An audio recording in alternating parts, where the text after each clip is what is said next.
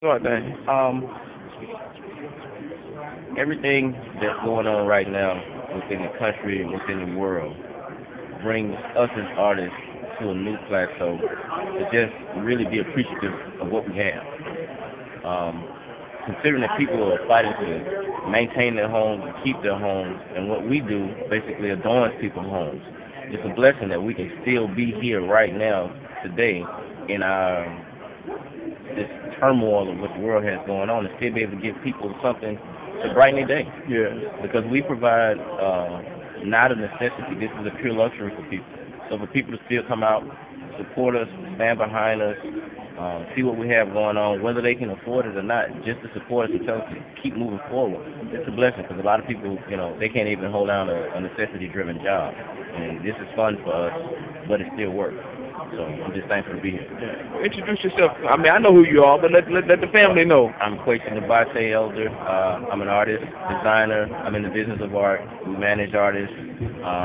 We do everything we possibly can to educate and promote art amongst our people and bring our people up to speed. Other cultures, most other cultures in the United States and abroad have a much greater understanding and appreciation of art. But our people, unfortunately, we're kind of behind the curve on that.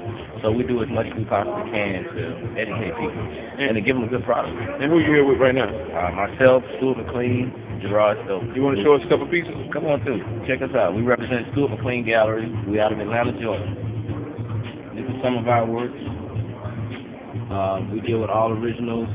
All of our artists that display work in our gallery, it's all original work. Mixed media, anything from acrylic, canvas, pastels, chalk, you name it. We represent over 30 different artists throughout the country and artists that are abroad that still work worldwide. Okay.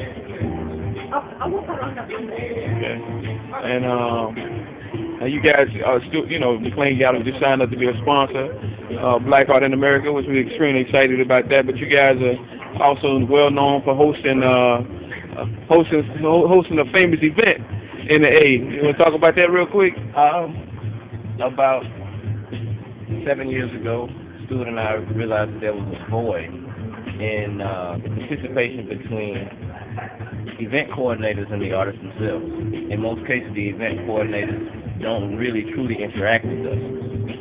We decided to do something that will bring us as artists together, because most of the time we see each other setting up and breaking down, but we don't really get a chance to commune and spend a lot of time once we're done with the show. So we decided to do an appreciation party during the National Black Artist Festival, because at that time you have most of the most influential and relevant artists that are doing work right here, right now, today in Atlanta, Georgia at that particular time. So we felt that was the best way to really convey our message of unity and us staying together and just raising the creative energy.